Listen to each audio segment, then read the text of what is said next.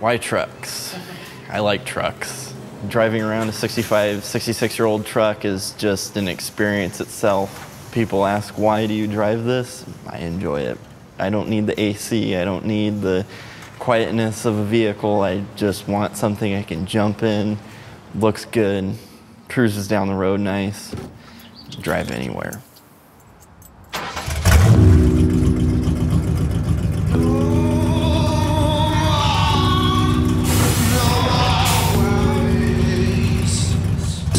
Deep breath of the sweet country air.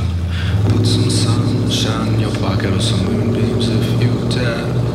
Walk through the golden meadow, feel time pass you by. Hear the wind whisper, oh, I can teach you how to fly. Or walk through some frozen tundra, or ones that still at the touch. Never thought I loved the cold, never thought I'd love it this much. Well, there weren't many 4-year-olds that could point out cars on the freeway and tell you what year and what make and what model. Andy didn't get comic books, he got Auto Trader. When it came time for me to start looking for a vehicle, this popped up. It's like, wow, this thing is pretty affordable.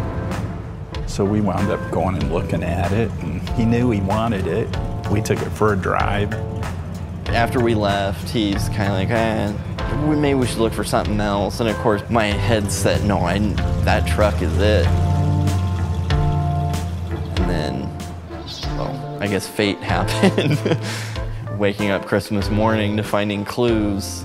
I bought the truck and we stored it at a friend's house. And a lot of people involved in that. I parked it behind the shop. Come around the corner and eyes light up and you just don't know how to react because I'm getting teary-eyed a little bit because there's your first vehicle, a cool red pickup truck sitting out back that is gonna be yours.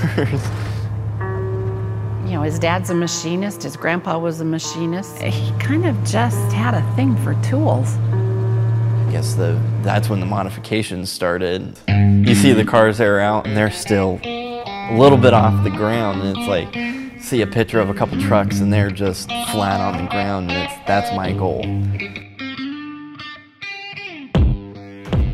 So start cutting up what I need to cut up, modify what I need to modify to get that truck laying flat on the ground. Andy was just a natural mechanic. I think basically what spurred him rebuilding that truck was I went out and bought a lift for our garage, and he put that truck on that lift, and it was there for a year. I didn't even get to use it. And I remember, you know, being out there, and you know, I was all ready to help him. He wanted to do it himself. But he would step in front of me if it looked like I was going to do something, and you know, because he wanted to do it. Of course, with learning, you got to start by making mistakes. We had a 49 Ford at work. Well, the quarter panels were left, kind of roughed them in with the body line of the pickup, and wow, those would look neat. So pulled the fenders off the truck and just started going for it. And working in my garage, not having a lot of the tools I have at work, and not knowing how to use a lot of the tools at work still. Yeah, there was some Bondo put into that truck. My fabrication abilities from where I started to now is, I guess you could say, night and day.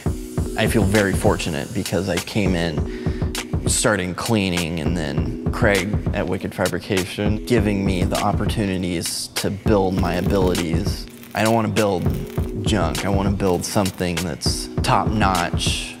Took my time to build this. Be proud of it. To me, it's a story, and I'm just continuing the story on with this pickup. Working on cars is a disease. It's a disease. You can't stop.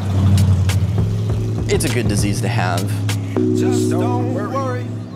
Just be happy. Love, peace, and harmony. It's really simple, actually. Just don't